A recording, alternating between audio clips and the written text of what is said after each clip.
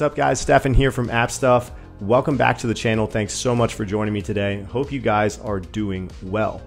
In this tutorial, we're gonna be learning how to build this awesome cryptocurrency app that you see here in front of me. Now, this is a lot more than just a cool user interface. This is actually displaying real-time crypto data with information that we're gonna be fetching from an API.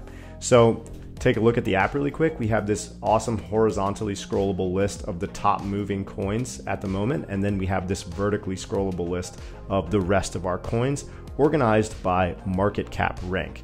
So like I said, we're going to be fetching all this information from an API, building the user interface from scratch, and it also has dark mode support, which makes this even more awesome. So without further ado, let's go ahead and get started by opening up Xcode and getting started with the code, guys.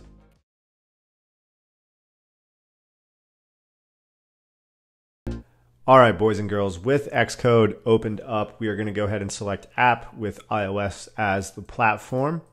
We're going to hit next, and I'm going to call this SwiftCoin tutorial. And make sure you have SwiftUI selected as your interface and Swift as your language. And let's go ahead and hit next and create our project. And to get started, let me go ahead and start by making the font way bigger for you guys. So I'm going to go to preferences and then go to presentation large dark. So that should be good enough for you guys to see now. What I want to start with, guys, is setting up our project directory.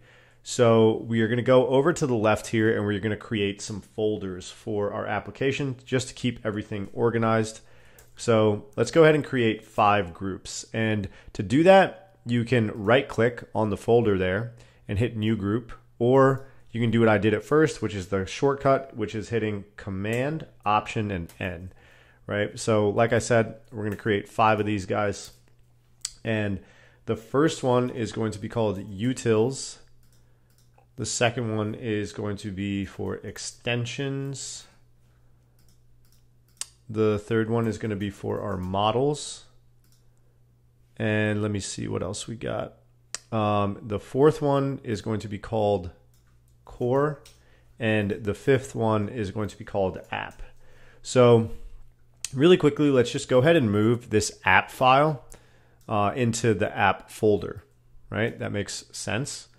And then we are going to go to our core folder, and we're actually going to create another folder within that folder. So go select new group, and we're going to call this home. So I've recently started using this folder structure more as opposed to organizing everything by like model, view model. I like to organize things by feature now, right? So everything that's associated with this home view is going to go in this home folder.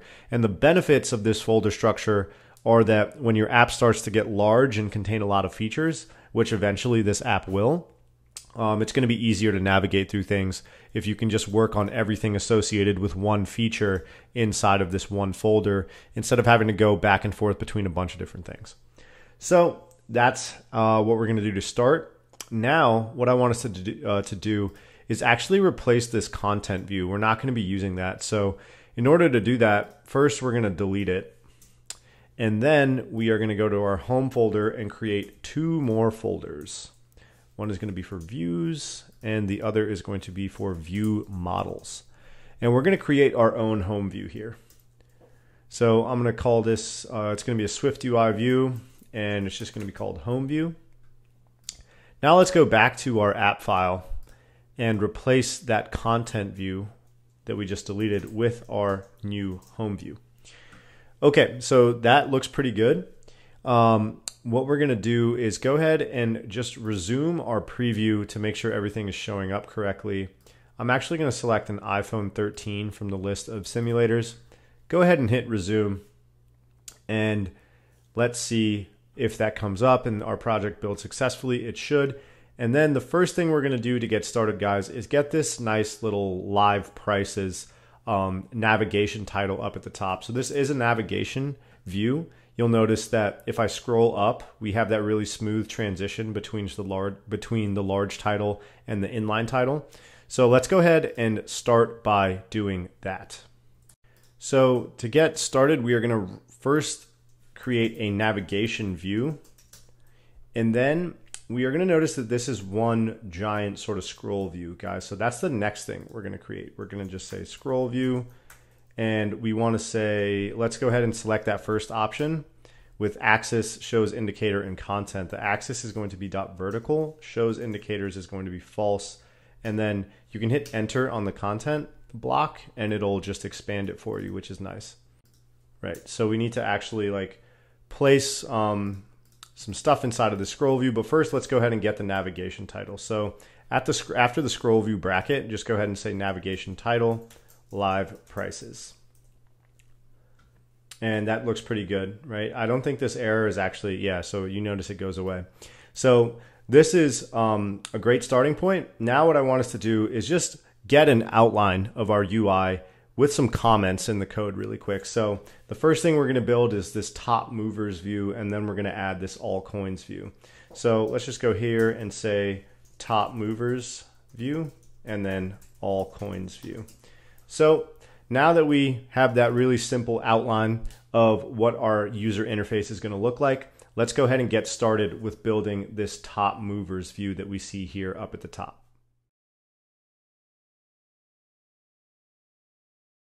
So to get started, guys, we're going to go back to our home folder and go to the views folder once again.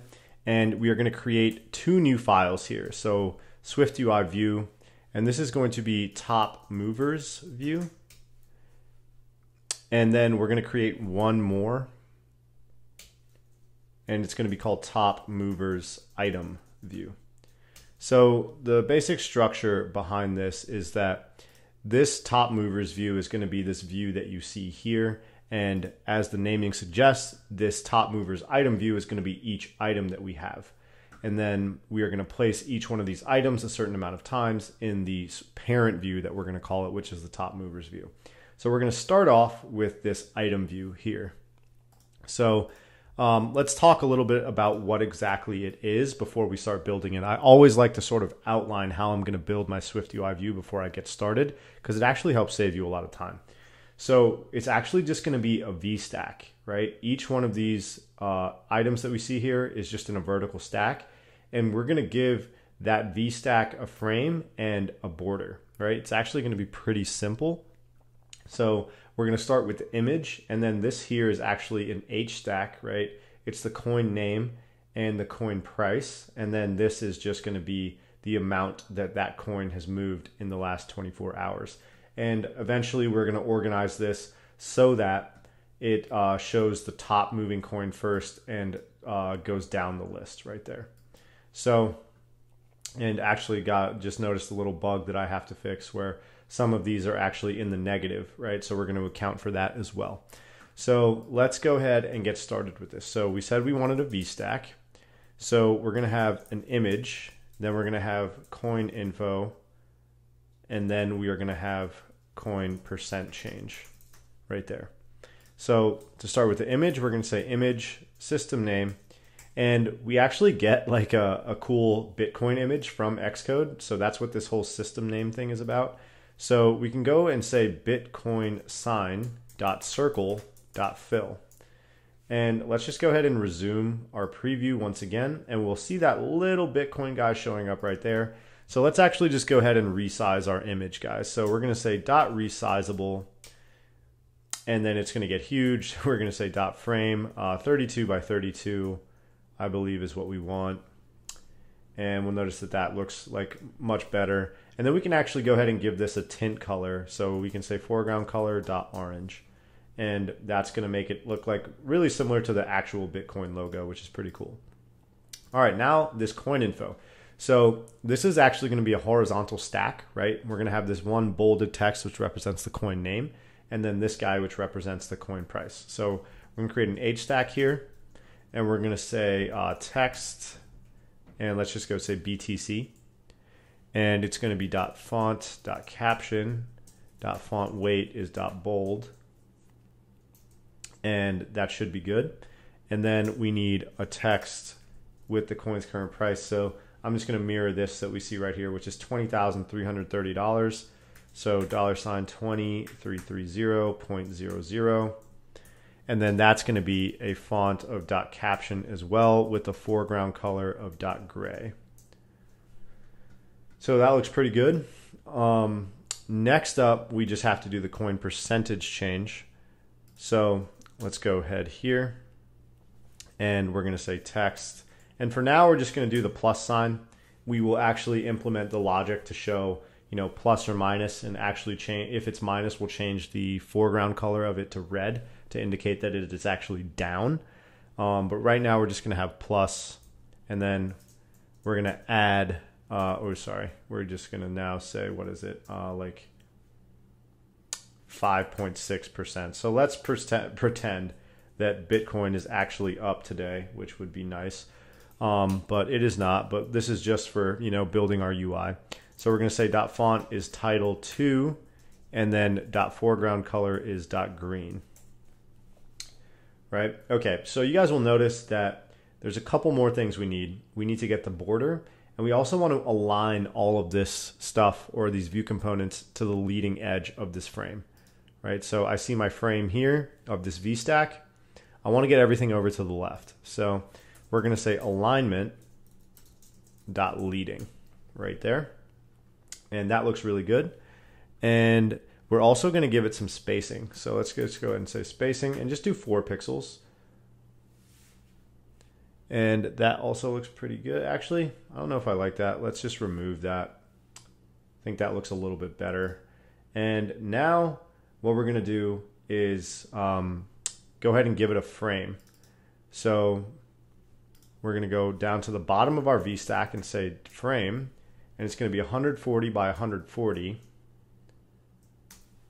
And you'll now see that the frame of the VStack has expanded. Now all that's left to do is give it a nice rounded border. So we're going to say .overlay, just delete that. And we're going to give it a rounded rectangle with a corner radius of 10. And now we're going to give it a stroke of color, parentheses .system gray 4. And then we're going to make the line width 2. Or sorry, that's actually 3. And that's a little too thick for my liking. So I actually prefer to give it 2 on the line width. You could even go as far to give it 1 pixel on the line width if you want that super thin look. I think 2 is a nice balance. But yeah, guys, that is actually looking pretty good. So let's go ahead and just move on. Something about the spacing seems off to me, actually.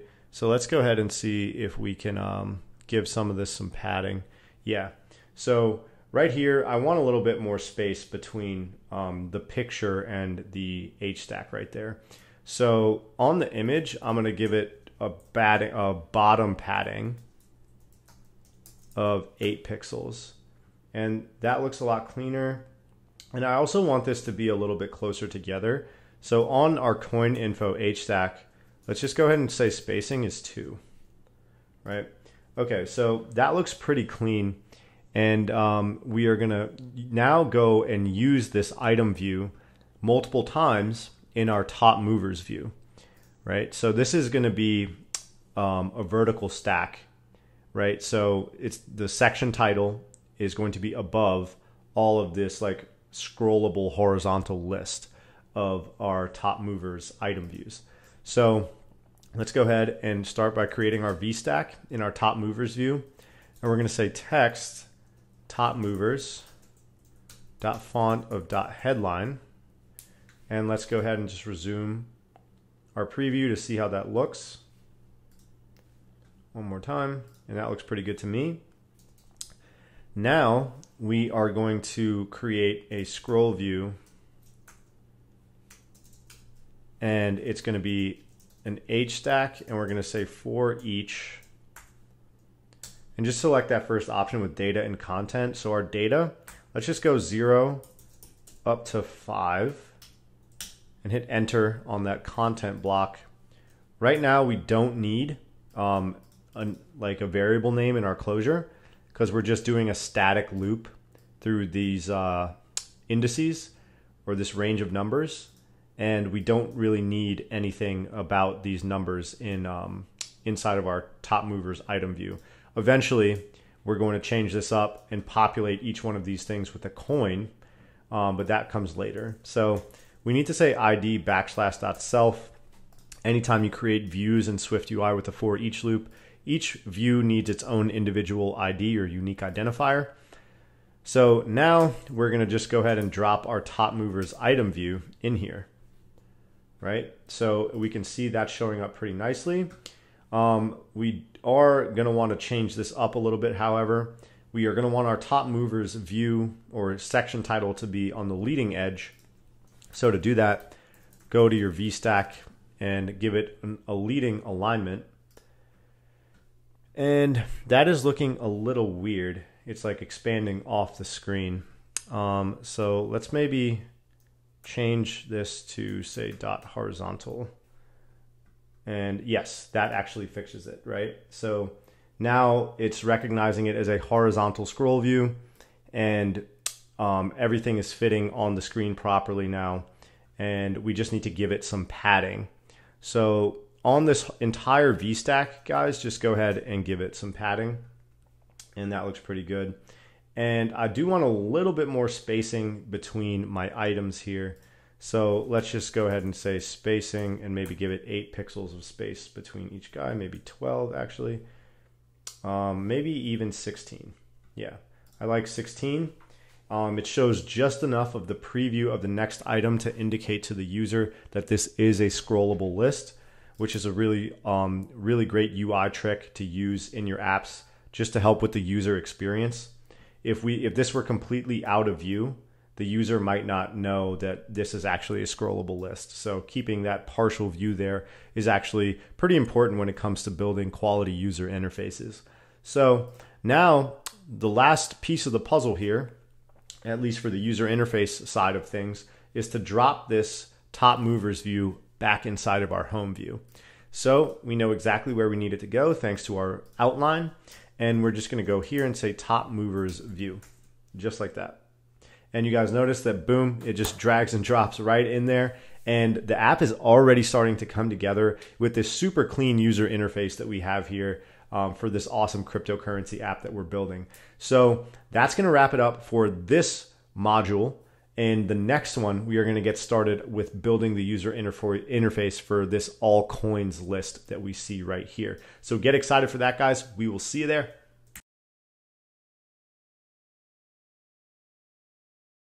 So in this module, we are going to be building our all coins list that we see right here.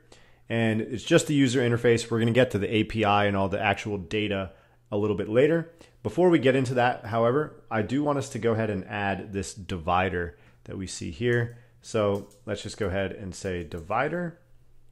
And you guys will notice that a nice divider shows up right there, indicating that this is like a section item. And then below that, we are going to place our all coins view.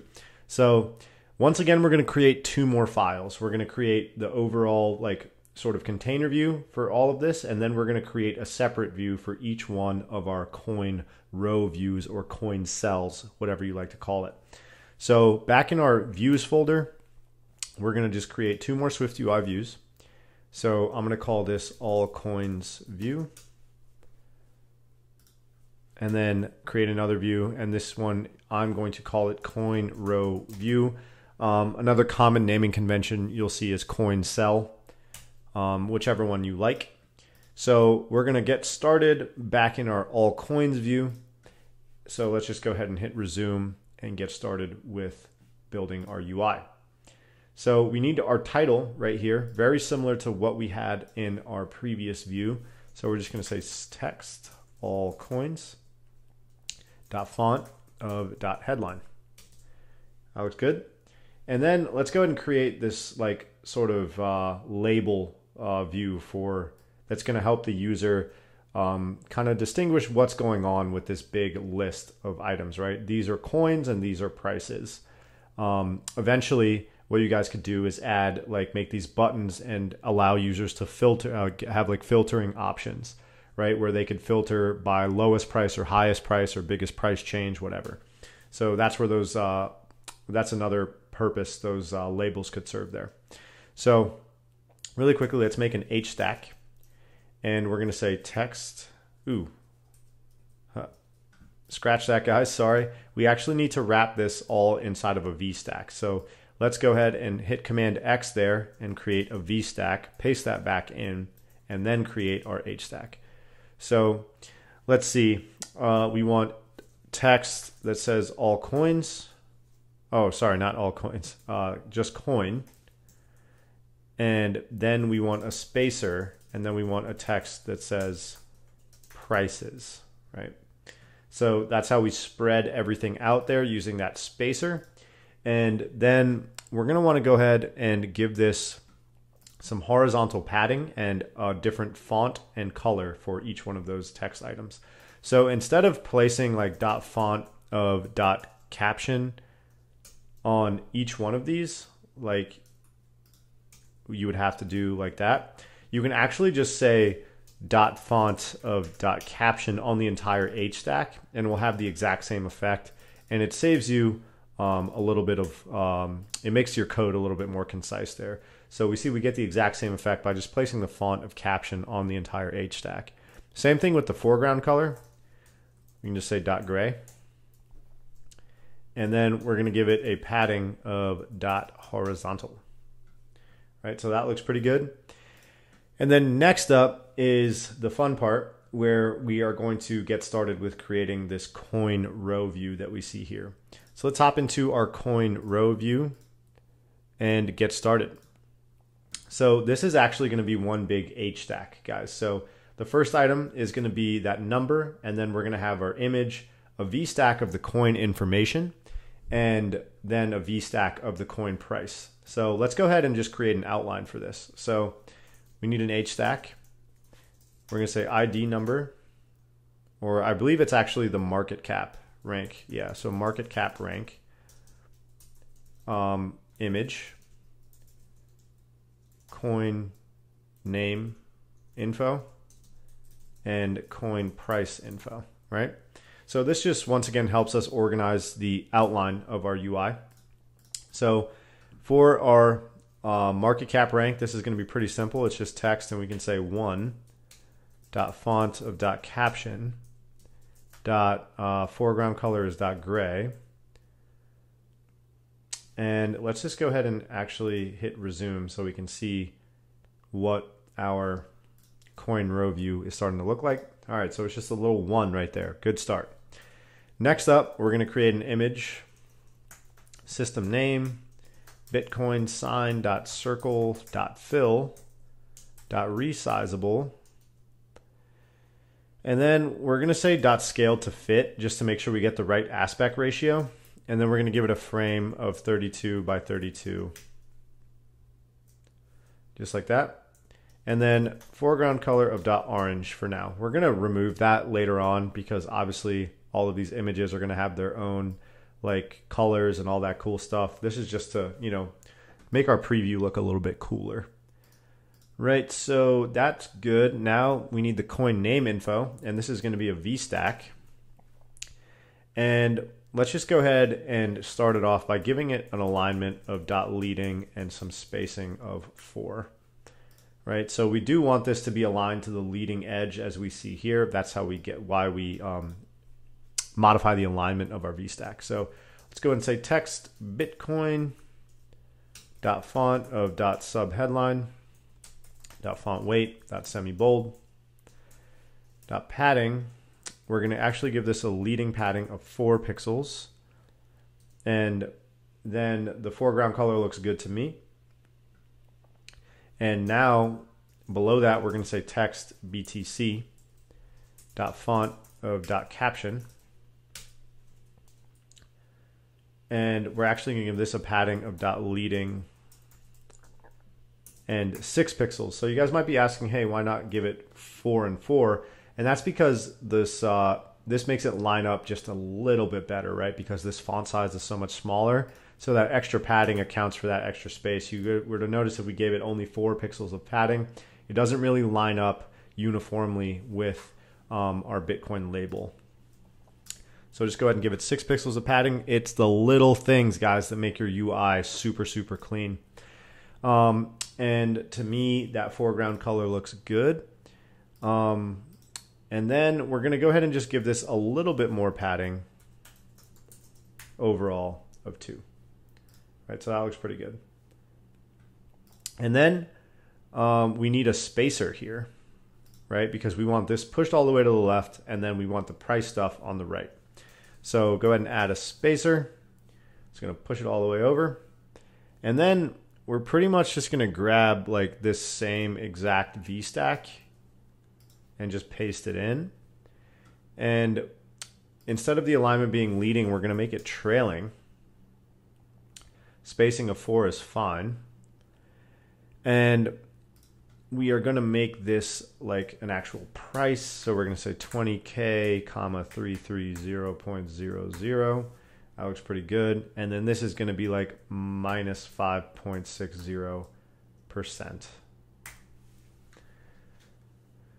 And then for the foreground color there, we can go ahead and make it red just so you guys can see what that's going to look like. You know, that looks pretty good. So we are going to want to give this some padding on the horizontal edges, right? Because we want some padding this way and some padding this way. So on our overall H stack, right? So that's going to be that bracket right there. Just go and say padding. We don't want that much padding, so we're just going to say dot horizontal. Right, so that looks pretty good. And just to space things out nicely, you can give it a vertical padding of maybe like 4 pixels. Right, just to give it a little bit of wiggle room on the vertical edges as well and space things out once we put this in a big list a little nicer. So to continue on, we are now going to utilize this coin row view inside of our all coins view. So here we can just go ahead and make a for each loop. Actually, we have to wrap this in a scroll view. So we're going to say scroll view, VStack for each. Data is going to be like 0 up to like 50. Content, you can just do underscore in, and then go ahead and add your ID /.self, and then just go ahead and add your coin row view, guys. And now let's go ahead and resume this, and we notice that we have this awesome scrollable list of our coins. It's just dummy data, obviously. If you guys want to actually like be able to scroll through this list, go ahead and just hit play on the preview simulator right there, and you'll be able to scroll. And you guys notice that this acts as like kind of a header, which is cool. Another interesting thing to note is we didn't actually have to place this in a scroll view, but because our main view, once we go back here and put it here, is already inside of a scroll view. But it's better to, in my opinion, because if you ever want to utilize this view somewhere else that's not inside of a scroll view, you are going to want to make sure that you have it wrapped inside of a scroll view just like this. So really quickly, we need to move this all coins guy over to the left. And to do that, we can just say alignment is .leading on our VStack. And that looks good. And let's just go ahead and give that some padding. We've taken care of all the padding for our cells already, so we don't need to add any more padding to the overall VStack or each one of our coin row views. Now, to really wrap this up and put the icing on the cake, let's go back to our home view and just drop in that all coins view, right? And hit resume. And now we can see that our app UI or user interface has really come together nicely, right? And our home view isn't messy. It's super clean. We just extracted these views into separate classes or files, and that makes it so that our home view is really nice and neat, and everything is really organized nicely, and the UI looks super clean. So that's really going to wrap it up for our user interface, guys. We are going to add dark mode support later on. Let me go ahead and show you guys what that looks like. It's pretty awesome. So in my simulator, I'm going to go to features and then say toggle appearance. So this has full dark mode support, which is going to be really cool. So we're going to be doing that as well, but that will come later towards the end of this tutorial.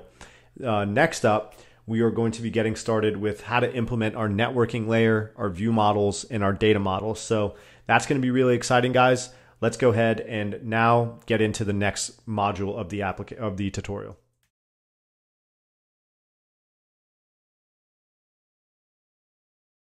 What's going on, guys? Welcome back. In this module, we're going to be taking a look at our API, or where we're going to be getting all of our data from. And we're also going to talk about how we're going to get it, start writing some code to implement our networking layer, which is how we're going to communicate with our API and all that fun stuff. So let's get started by taking a look at the API. So really quickly, guys, open up an internet browser. And before we get into that, I want to make sure you guys check out my website at stephancodes.com, where I have access to a ton of professional level courses, subscription plans that give you guys access to discounts, private coaching of all my site products, as well as just a bunch of awesome source code templates if you guys want these to help you get started with building an application or for learning purposes or whatever it may be. So make sure you check out my website at stephancodes.com. Thanks, guys. So let's head back over to Google and actually take a look at our API. So we are going to Google CoinGecko, one word, and API. And then just go ahead and click on the first link that you see, and this is the page that you should be taken to. So we are then going to click on Explore Documentation. So this is obviously the API that we're going to be using. It's an awesome API that gives us access to real-time cryptocurrency data. And they have this really cool interface here that allows us to explore different API endpoints that all contain different sets of data about coins and markets and things like that. So scroll down to the coin section, and we're going to select this coin/markets guy. And we're going to select this try it out button. And basically we're going to fill in some parameters here, guys, and it's going to allow us to get a sample of JSON data back, or essentially what the raw data that we're going to be using in our application to make it look like this with real life cryptocurrency data is going to look like. And it's going to give us a request URL and all of that good stuff. So for the currency field, just type out USD. And we don't need these two fields. We want market cap descending, so we get the largest market cap first at the top of the list. We can do 100 coins, you can do 50, whatever you want. One page, and then we don't need this Sparkline 7 days data. But for a different version of the application where we actually build some charts, you would want this data. So we can actually just go ahead and select it to true. And then we want a price change percentage. So I'm actually going to go ahead and say 24 hours. And that's what this guy represents. It'll give us the price change percentage in the last 24 hours. That's how we get this cool delta data. So go ahead and hit execute. And it's going to take a second. But what we're going to get back is a gigantic list of a bunch of different cryptocurrency coins. And you're going to notice that it mirrors what we have in our all coins list exactly. So here's that handy request URL that we're going to need in order to communicate with this API and actually get this data back. And then you guys see here that this is a bunch of JSON data that represents information about each coin. So this is obviously Bitcoin. We see the symbol is BTC, so that's where we get this information. This is the image, or the URL for the image, which is where we get that image right there. And then it has a bunch of other stuff. But we don't really need to get into that right now. Let's just scroll down the list and see what the next item looks like. So you'll see Ethereum if you scroll down long enough, and that's exactly what we see in our list there. So you guys can see where we get the data from and how it works.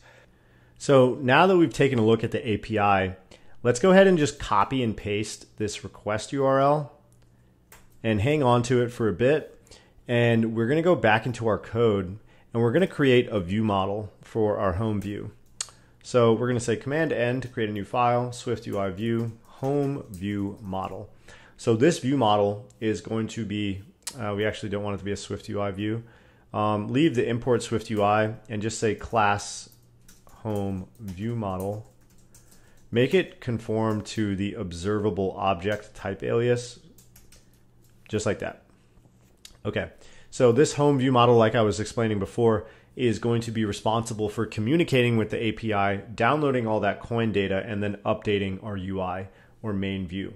So let's go ahead and just write a function and write the code that we need to communicate with our API and download that data. So I'm going to say func fetch coin data. And we need that URL string now, right? So this request URL is what we're going to utilize with a URL session that is going to allow us to download all of this data that we get back from this response body. So this is our request. Once we make that request, it'll give us this as a response, and then we're going to use all this data to ultimately display it in our application. So we're going to say let URL string, and it's a pretty long string. Sorry, make sure you add your quotes because we have to represent this as a string first, and then we're going to create a URL object from it. So we're going to now say guard let URL equal capital URL, and select this string initializer, and we're just going to pass in that URL string and say else return. So this converts it into an actual URL object. And now we're going to go down here and say URL session.shared.data task, right? So if you guys have never used this before, really quickly, it's just some native code or frameworks that we get from Swift that we have for communicating with the internet, essentially, right? We can make a request to our URL and then download all the data that that request gives us back from that particular URL. So you see creates a task that retrieves the contents of a URL based on the specified URL request object and calls a handler upon completion. So that's exactly what we want. Actually, we want this URL guy, not the URL request. So go ahead and pass in this URL we just created. Tab over by hitting tab to this completion handler and hit enter, right? So we're going to say data, response, and error. So these are all the things that we get back from the URL request. We get some potential data, a potential response, and then a potential error. So let's go ahead and just handle our error really quickly. We're going to say if let error equals error, print debug error, and then just say error.localize description. I always add debug in front of my print statements, guys, so that you can filter through all the console data, which can get really heavy sometimes. And then this is just going to print out whatever the error, potential error is we get back from this data task. So then we're actually going to say return, because if there is an error, we want this function to stop here. And that's what that return statement is going to do. Now we're going to say guard let data equal data else return. So this just makes sure we actually get some data back. And if we don't, once again, we'll just stop the function here. So before we go any forward, I want to actually add a print statement to check the response that we get back from this URL. And then we'll see if we can print out some of the data as well. So before that guard statement, we're going to just say print debug response code. And we're just going to leave this blank for now. Let's go over how to get a response code. So we're going to say if let response equals response as HTTP URL response, then let's go ahead and grab this line of code. And we're going to go here and say print response dot status code. Okay. So this is just going to indicate to us whether or not we are getting a successful response from our API. So if we go back to it, you can see that the status code here was 200. Anything in the 200s means it was a success. Anything over 200 where you get into threes or like the 404s, 405s, those mean that you got some sort of error or did not get a response back. So let's print out the response code. And then here we're going to say guard let data equals data. Let's just go ahead and say print debug data is data, right?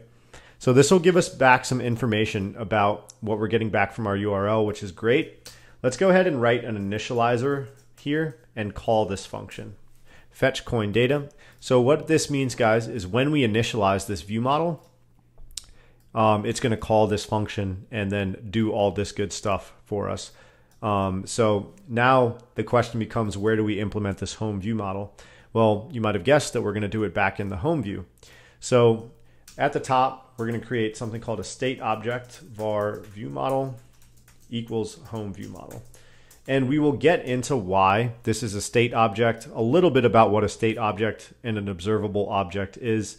If you guys are confused about that and have no idea what I'm talking about, make sure you just go ahead and check out my YouTube SwiftUI Bootcamp. The link for that is in the description. I cover all this stuff in detail, and just the overall foundations and basics of SwiftUI all the way to the advanced stuff like we're doing here.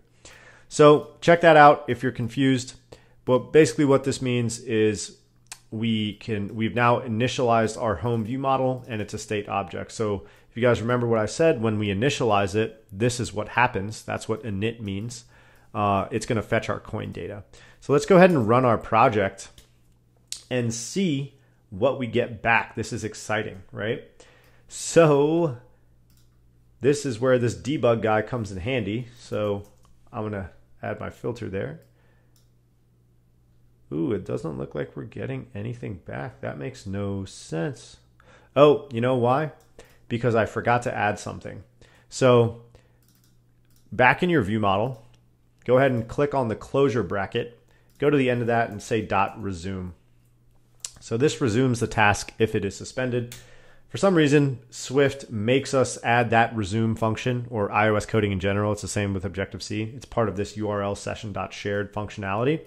We have to hit use this resume guy, or this URL session will not work.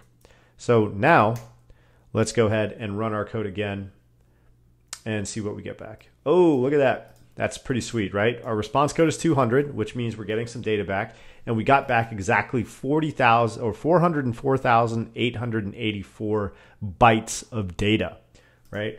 So what we need to do is actually do something with this data because we need it in like a readable format. So let's go ahead and see if we can maybe print this out as a string before we end this video, because you know, that's the main like meat and potatoes of this module, was to just be able to communicate with our API. But let's see if we can get to the good stuff. So let's say let data as string equal string initializer, and we're going to pass this data in, and then the encoding is going to be .utf8. And then let's go ahead and see if we can print this data as a string now. So it should be just a massive amount of raw data. And look at that, guys. That's exactly what we get back.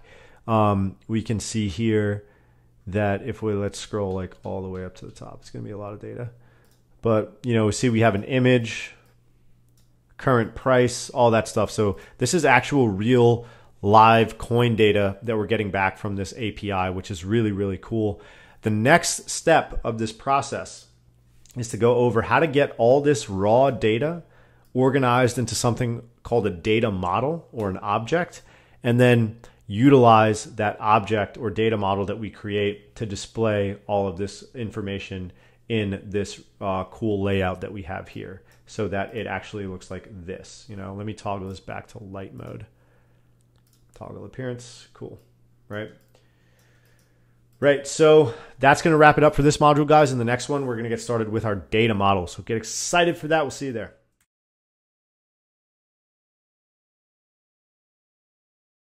What's going on, guys? Welcome back. In this module, we're going to be creating our data model so that we can use it to populate our user interface. So basically, it's just going to make working with all of this raw data way easier if we wrap this inside of a data object, which we're going to do here in just a second. So let's go into our model folder, and we're going to create a Swift file. And this is going to be our data object. It's just going to be called a coin. So you guys can imagine that making sense of all this raw data and actually building a data model is going to be kind of frustrating. Like, right, we got to, you know, create properties for all of these and then make sure we parse all the JSON correctly. Luckily, there is a service online that does all that hard work for you. All you need to do is paste in a JSON body.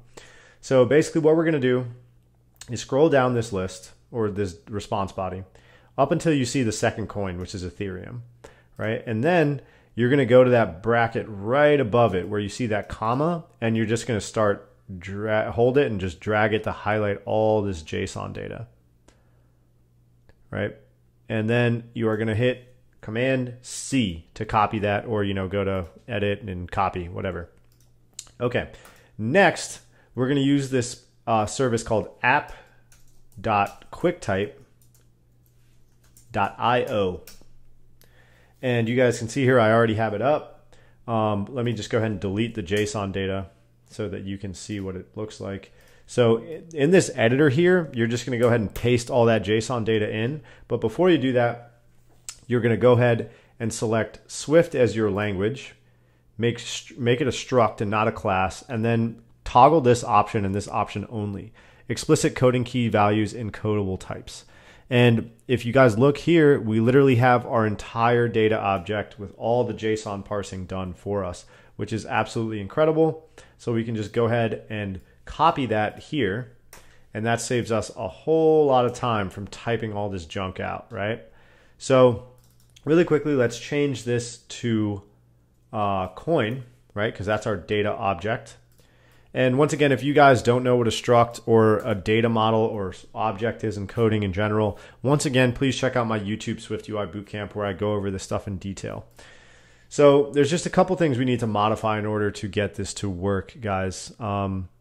So we're actually going to make a lot of these properties optional, and we need to change the data types on them as well. So first off, delete ROI. We don't need that. And delete it from the coding keys as well. And then we're pretty much going to go and make almost every single one of these properties optional. And that is because we're going to be using the decodable protocol in order to decode all this stuff. And that's what you see these coding keys are for, right? Because the raw JSON data has underscores to separate words.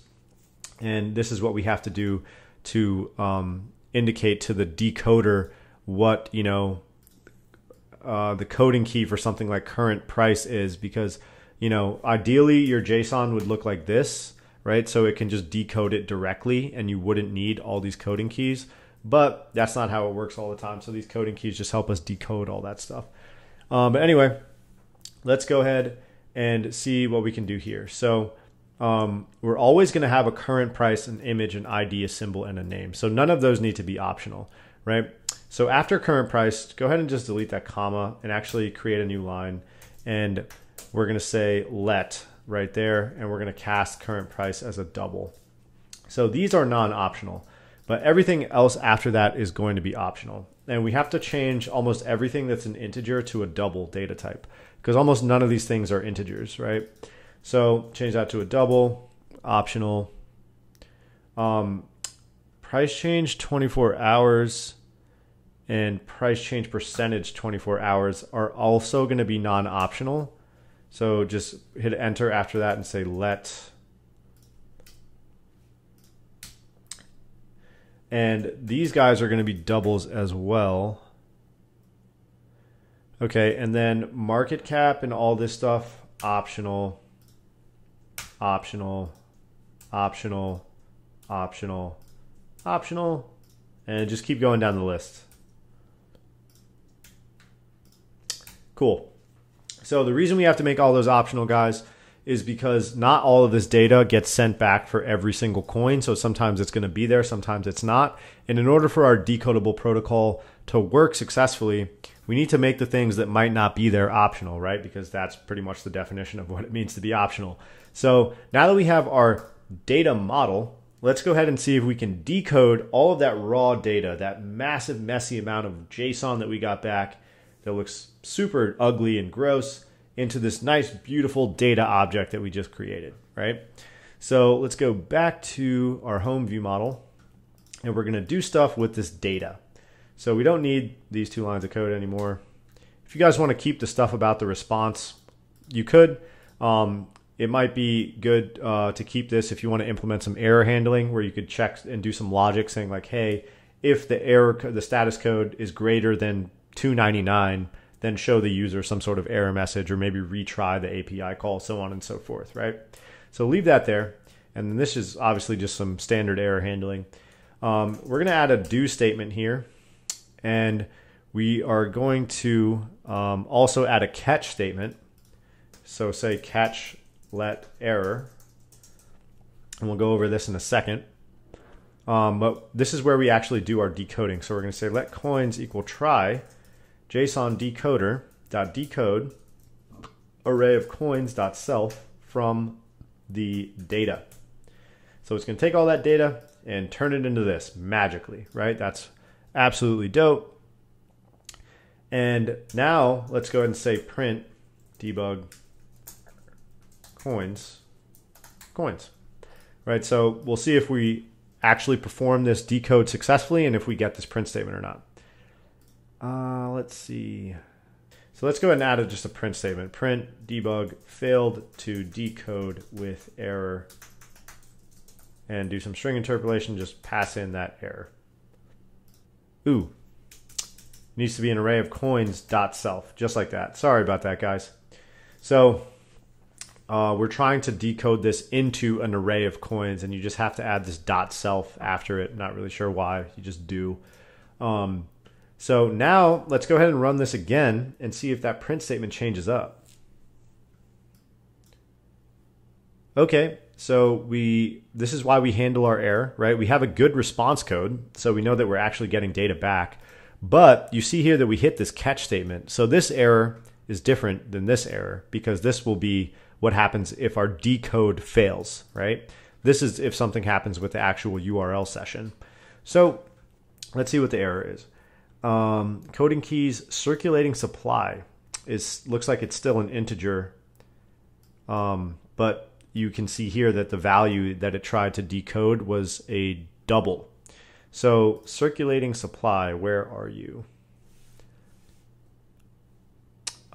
This guy right here, change that to a double, right?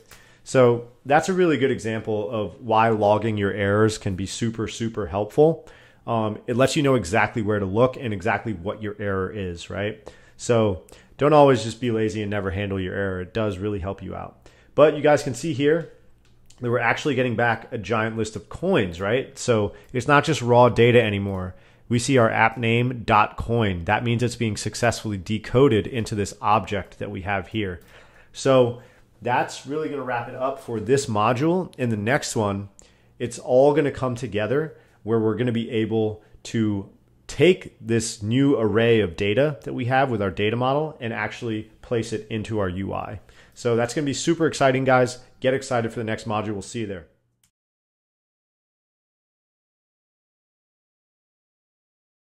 Alrighty, guys. So we are going to start this off by hopping back into our view model. So basically, all of this coin data is contained to our view model right now. So we need a way of getting this array of coins that we now have, right, into our user interface. So we're going to do that through use of a published variable. So we're going to say published var coins equals an array of coins, right? So we have this array of coins right down here. We can see that we decoded it into an array of coins, so these data types match up directly. So we can just go, and instead of printing them out, we're going to say self.coins equals coins. So now, because this is an observable object, once we because we have this home view model inside of our home view, we are observing it through use of this state object, right? So when this object changes its state, we can listen for those changes and make updates to our user interface. So basically, we're going to be accessing this or using this view model to access all of those coins. But you notice that we have to do that in this all coins view. So that actually needs our view model as well. So one way of doing this is just going into the all coins view and saying at state object var view model home view model. But we're not actually going to initialize it, right?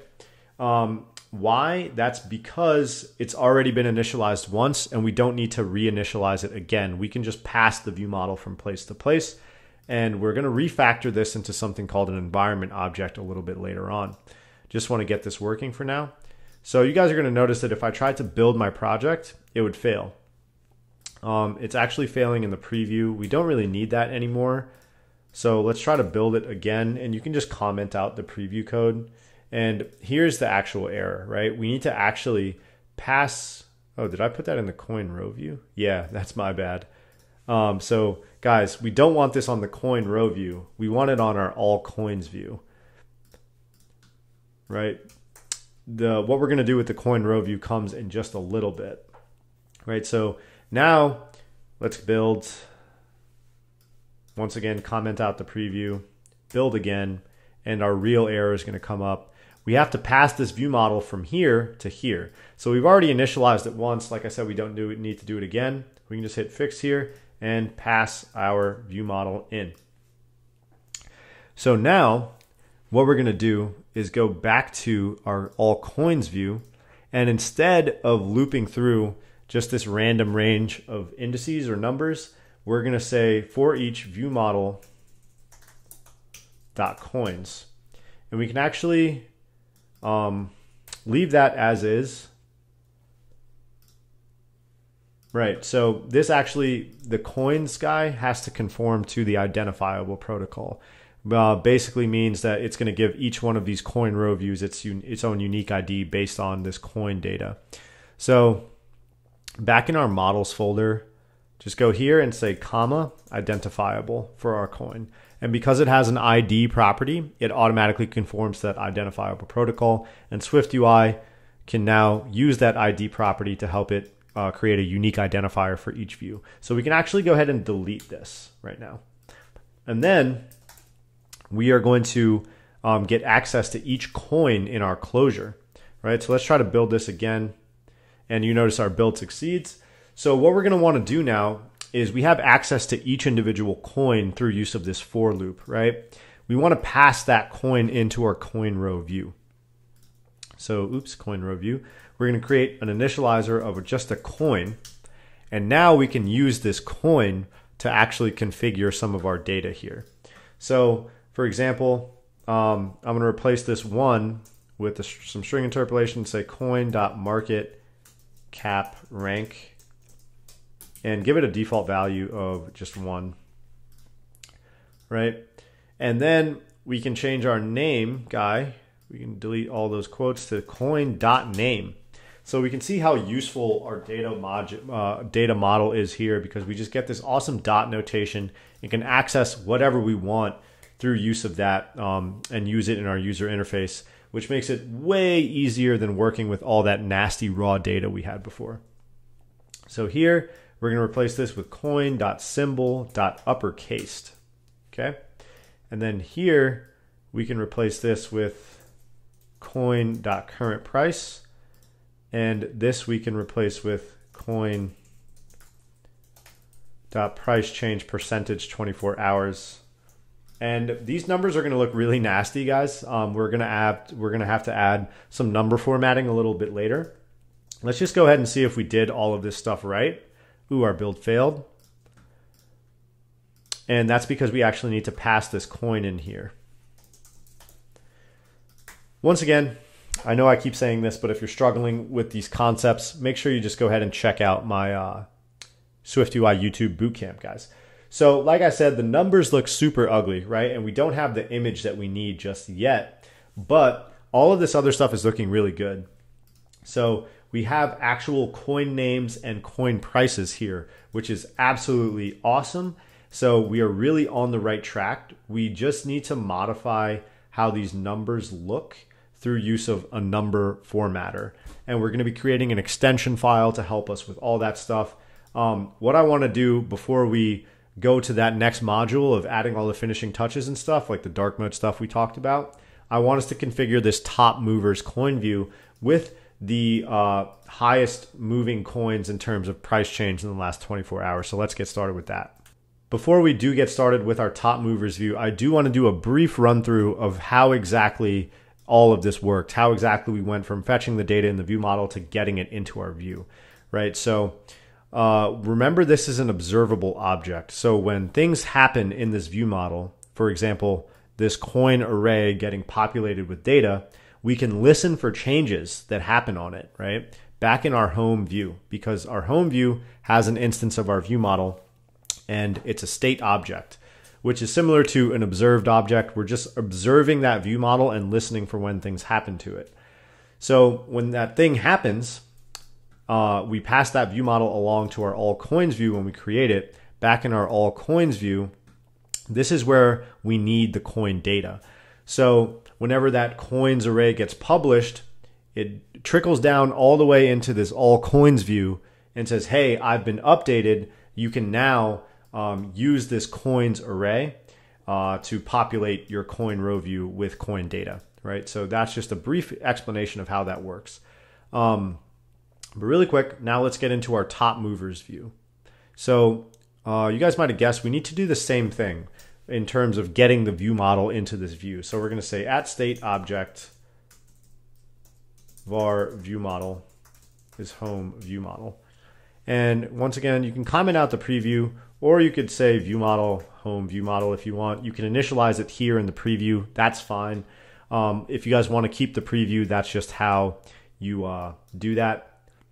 We're basically requiring that this as an initialization parameter. So the preview is like, hey, in order to create this view, I need the initialization parameter you're telling me that it needs. So you notice we could hit resume and everything would still be working as expected. But what we need to do is now get the actual top moving coins, right? And we're going to do that in the view model. And then instead of looping through 0 to 5 here, we're going to do a loop through the view model's top moving coins and then populate each top mover's item view with the correct coin. So let's go back to our home view model. And I'm going to write a function here, guys, to configure. So this is going to say func configure top mover or moving coins.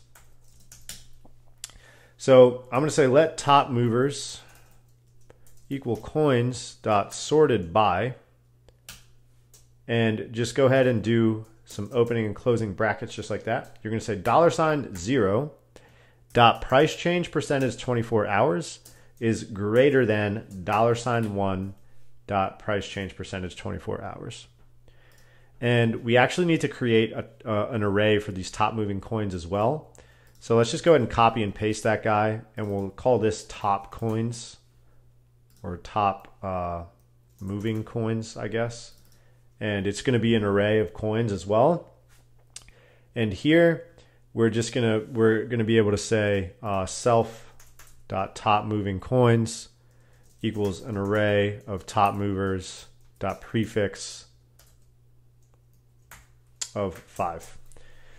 So basically, guys, all this is doing is sorting the coins by their price change percentage in the last 24 hours. So at the top of that list will be the coin that changed the most in the last 24 hours. And then we're just getting the top X amount of those coins. In this case, it's just 5. You guys could make that 10 or whatever you wanted to, really. Really quick, guys, there's something else we need to fix. You guys notice we're getting this like purple error here. It says publishing changes from background threads is not allowed. Make sure to publish values from the main thread. Okay, so all we have to do is inside of this guy right here, we can just cut out that statement that says self.coins equals coins, and we say dispatch queue.main.async. So if you look at what this does, it schedules a block asynchronously for execution and optionally associates it with a dispatch group. That sounds like nonsense. Basically, all it does, it gets us back on the main thread so that we can say self.coins equals coins, and then we can call our function for self.configure top moving coins. So this is now also a published variable. So whenever this gets populated, we want our top movers view to be listening to that, which is why we implemented our view model here as well as a state object. So now instead of 0 to 5 like this, we can say view model dot top moving coins, and we can delete the ID of \self. And here we want to name this coin in our block, and we want to pass a coin into our top movers item view as well. So let's go here, and exactly what we did in our coin row view, we want this to be populated with coin data.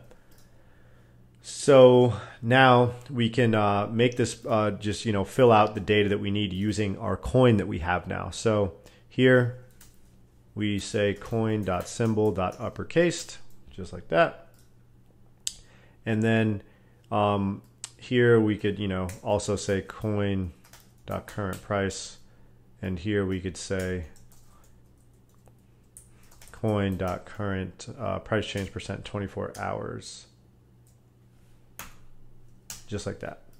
So now let's go ahead and, I I thought I had that. Okay, yeah, we need a coin here. So we do not have mock data for a coin, guys. So just go ahead and comment out your preview there. And let's go ahead and run our project again. Oop, my build is failing. Let's see why. Okay, I actually have to pass that coin in. And then I have to pass the view model here as well in my home view. So this should now come out looking really, really good. Awesome, guys. So we see here that we are now getting this top movers view configured successfully. We just need to implement the ability to download the correct coin image and then format all these numbers so it doesn't look so nasty, right? We want it to be nice and clean, just like we saw in our completed application like this, right? So that's what we're going to be working on next, guys. This is really like the finishing touches section of the app. So, you know, we're almost done and it's really coming together. Hope you guys are enjoying this so far. Stick around to finish this app up and really polish it off.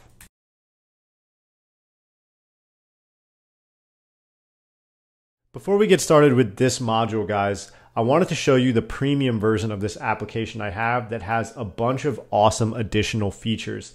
So the source code for this is on sale on my website at stephancodes.com/shop.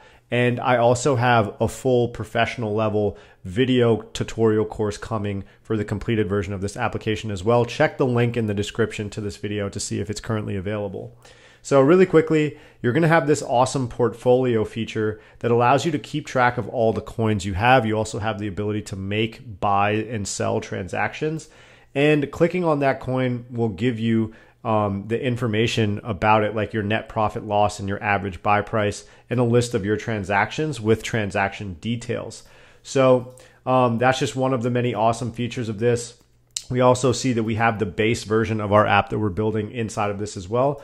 But another cool feature is the ability to like get a bunch of additional coin details with a really cool like line chart of the coin's price over time, the ability to add a transaction here as we see there, in addition to all the other stuff we're building like full dark mode support. And you can see that this is really aesthetically pleasing.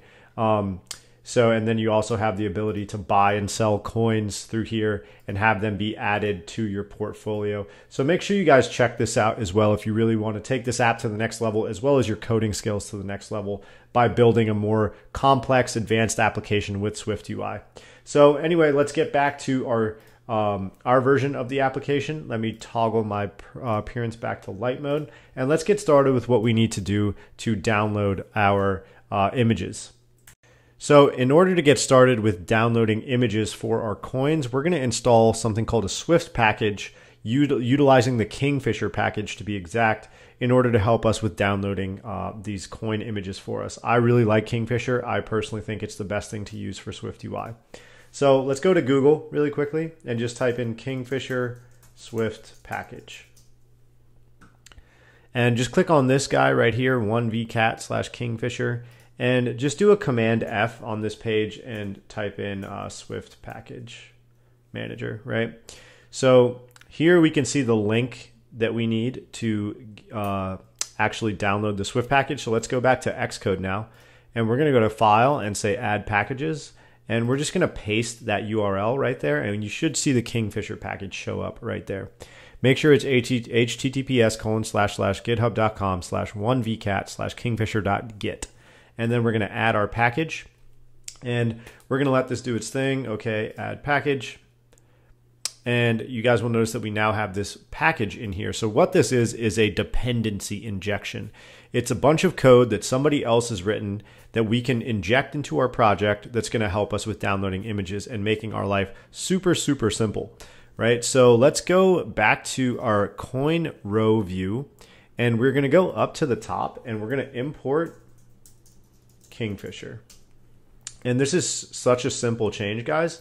Instead of having this image with just a system name that's hard coded, we're going to replace this with a KF image. Open up our parentheses, and we need to pass in a URL. So we're just going to say URL string, and we're going to say coin.image. So this is the actual image URL for each individual coin. So now we're going to utilize that image URL to download the image data and display it in our coin row view. And we need to do the same thing in our top movers view. So in our top movers item view, do the same exact thing, import Kingfisher up at the top and replace this hard-coded image with a KF image of the coin, URL string coin.image. And let's go ahead and run our project, and we're going to notice that we have a bunch of images showing up for each individual coin, and it's really going to bring this to life and make our UI a lot more dynamic. And look how awesome that looks, guys. We have this beautiful user interface really starting to come together. The last thing we need to do in order to really clean this up is implement some number formatting and then add dark mode support as well, which is going to be really fun. So get excited for that, guys. That's what the next module is going to be about.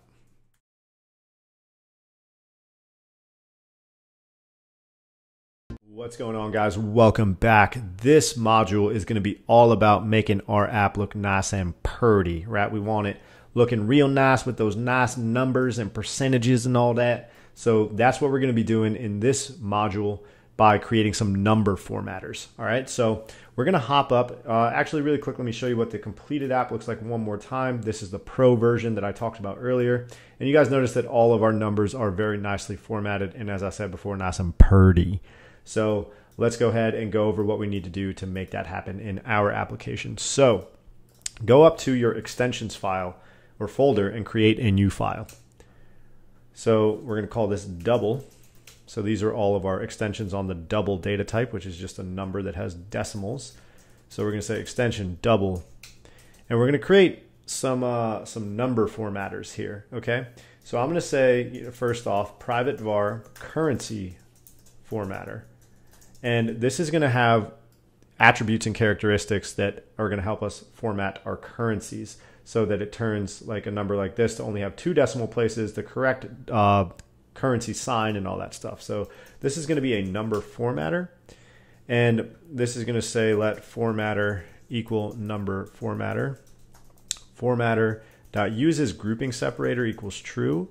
Formatter.number style equals .currency, and then formatter dot minimum number of digits, minimum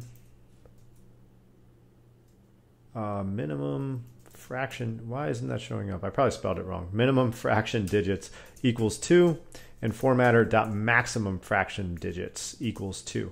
So this guarantees that it will always have 2 numbers after all of my currency values. And then we're just going to return our formatter.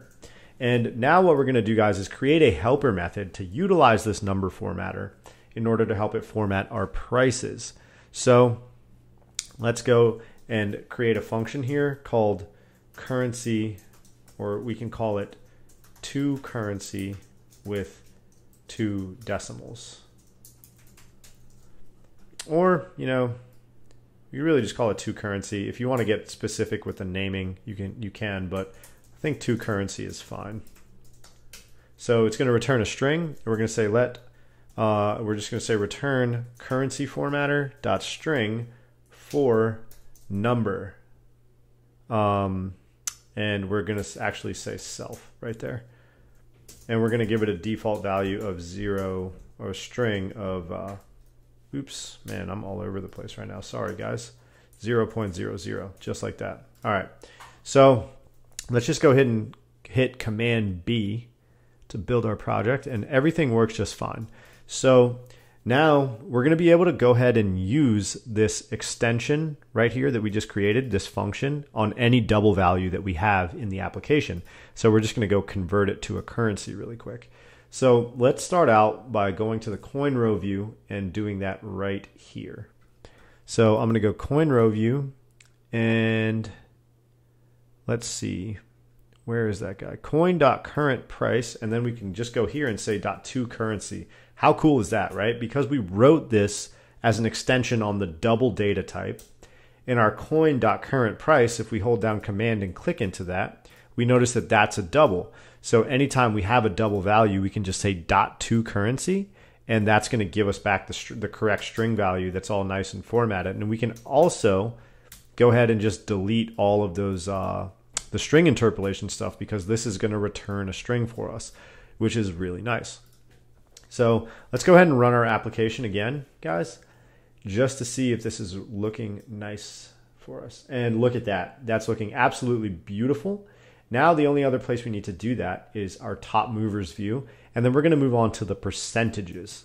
Okay, so go to your top movers item view. And when we're going to go here, coin.currentprice.toCurrency. And once again, delete all your string interpolation stuff. Run the application, uno mas tiempo, and bam, those currencies are all showing up nicely as well. And this app is really starting to come together, and it's really starting to look slick. So now let's go and move on to our percentages, guys. So let's hop back into this double extension, and let's see. We need to create a percent formatter. So in order to do that, I'm actually going to create a different formatter object to help me do that. So I'm going to call this let number formatter. And we're actually just going to make it a number formatter, guys, and write some code to make it work with the percentages. And we're also going to be using it to make sure that this only displays like a single numeric value. So let's say number formatter. And then we can pretty much just copy all this code and just modify a couple things. So number style is actually just going to be decimal, and we don't need this uses grouping separator. And then we want the minimum and maximum fraction digits to be the same. Let's see. Oh, I think we need to say private var. Yeah. Okay. So that's looking pretty good. Now let's write another function here. We could maybe call it 2%. And I'm actually going to say string. That makes the naming a little bit more clear. And here we can just say return number formatter dot string for self plus a %sign. Okay. So guys, if you're confused by what the self is referencing, it's referencing whatever double value that we're looking at, right? So because this is an extension of a double like data type, self just refers to what the data type is. So essentially, this is going to return a number formatter on whatever double value we're applying this function to. And then here we also need a default value. So let's say this 0.00%, just to give it a default value. Now we can go ahead and use this 2% string function back in our coin row view and our top movers view. So let's start with our top movers item view. And here we're just going to say 2% string. And once again, delete all your string interpolation.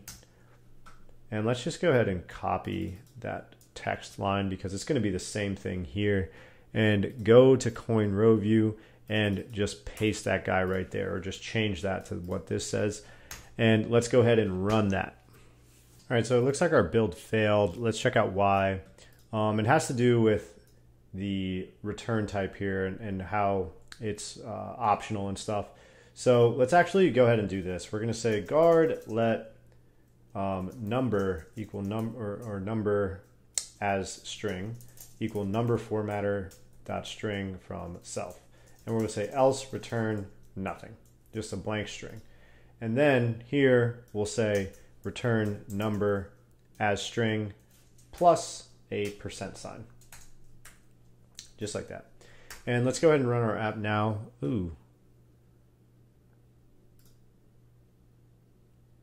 Oh, this needs to be for, not from. So make sure it's string for self, not string from self. Okay, and look at that, guys. That's looking absolutely incredible. The only thing left we need to do before we actually do this guy as well, where we just change this to be a single numeric value instead of this 1 point blah, blah, blah, blah, blah, blah, blah, is actually implement whether this text should be red or green based on whether or not it's a positive or negative value. So in order to do that, guys, we are going to hop back into our coin row view, or let's do our top mover item view actually. And we're just going to implement some logic to help us calculate the foreground color of this text label that we see here. So it's going to be pretty simple. Just go ahead and delete that. And we're going to say coin.pricechange percent 24 hours is greater than 0. Yes, we want it to be green. No, we want it to be red. So that's all we have to do. We're just saying, hey, if the price change percentage is greater than 0, make the foreground color of this text green. If it's not, make it red. So this is an example of a ternary statement, and you're going to see these a lot in SwiftUI if you haven't already. So let's go ahead and do the same thing for our coin row view. So basically, guys, we just need to copy and paste that line of code in there. Coin row view, and we're going to go here and say bam. And let's go ahead and run it. So look at how awesome that looks now, right? So obviously these haven't changed because these are all positive values, but if you look at our coin row views, you can see that the coins that are down, like Ethereum is currently down 11.1%. It's a red value. And we also see our percentage there looking really, really nice. So that's really going to help us clean this up a lot, guys. The last piece of the puzzle here before we get on to the dark mode support is going to be converting this guy to a single numeric digit. And we can actually get a little bit cheeky with this, right? Where we don't actually need to use our number formatter. We can actually just go and see if we can convert this guy into an integer, right? Nice little trick I'm about to show you guys. So let's actually hop back into our model file. So we can see that our market cap rank is currently being represented as a double, right? So what we can do is take this guy and just turn it into an integer. So I can go here and say, let market cap rank be an int, and just delete that from there. Just like that. And that is all we're going to have to do. I'm pretty sure we're always going to have a market cap rank because, you know, all of these coins are ranked in their market cap somewhere. So I don't think we need to make that optional. Let's go ahead and run our project to see if this works. Build succeeded. And you guys notice that that solves our problem beautifully there, right? So we didn't have to go through the hassle of using like a number formatter there. We just represented this guy as an integer because this should never come back as a double, right? It's just a single ranking value. So that looks really good, guys. That's going to wrap it up for this module. The next one, we're going to be creating some different color schemes and going over how to make our UI even more dynamic with dark mode support.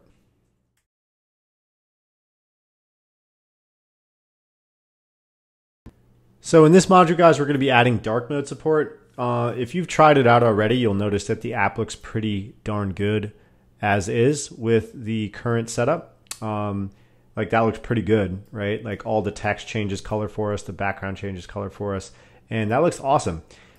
We can make it look a little bit better, in my opinion. And I also just want to show you guys how to implement dark mode support in general so that you have that in your toolbox for the future and you can customize any app you want with light and dark mode support.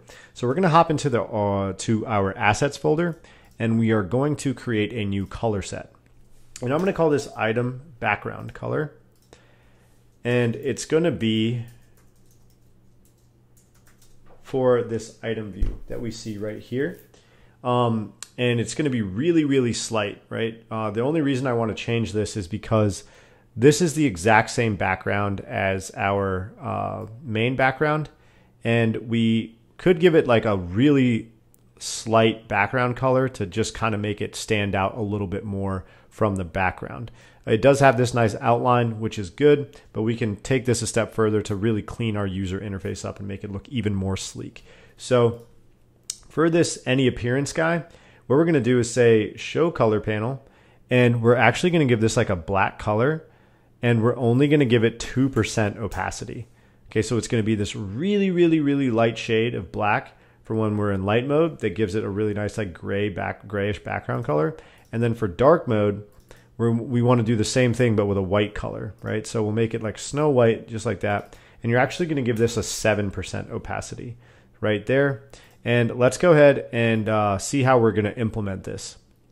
So back inside of our top mover item view, right after this frame declaration, where we set the frame before we set the overlay, you're just going to say .background is color, and it's going to be item background color inside quotes.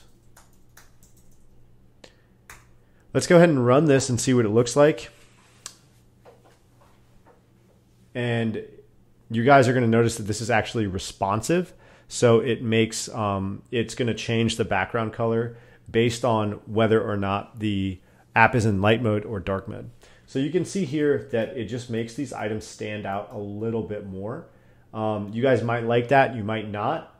Some of you might like the flat black look, but some of you guys might like this a little bit better. Let's go ahead and toggle our appearance, and we can see that in the white or the light mode, it actually has like this super light like black color that gives it like just that little bit more dimension to really make the item view sort of pop out.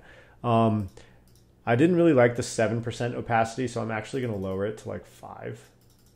So we can do that here as well. And let's run that again. And guys, if you, I don't know if I explained this, but in order to get this, you just toggle this little right-hand menu up at the top, or that toggle button right there. So let's change this back to dark mode and see if it looks any better. Toggle appearance. And yeah, to me that looks just a little bit more subtle, but you can still tell that it's a different color than the actual background color there. So that is how you implement dark mode support. You guys can now take this a step further if you like and implement some more dark mode colors. But like I said, I think this looks pretty good as is. This is very important to know how to do, guys, because dark mode is here to stay, and a lot of people use dark mode on their phones. They switch back and forth between light and dark mode. So when you're building apps, that's something you definitely need to keep in mind. And that's going to wrap it up for this YouTube tutorial, guys. Hope you learned a lot and enjoyed it. Make sure you check out the links in the description to this video for the source code to everything that we just built, links to the upgraded version of this application if you want to keep it going, and other helpful links to other courses and resources that I have on my channel and on my website. Make sure you guys also like and subscribe if you like this content and want to see more of it coming. Drop a comment about what you thought about this video and maybe some other pieces of content that you'd like to see me make on the channel. Thanks for watching, guys. This is Stefan saying peace out.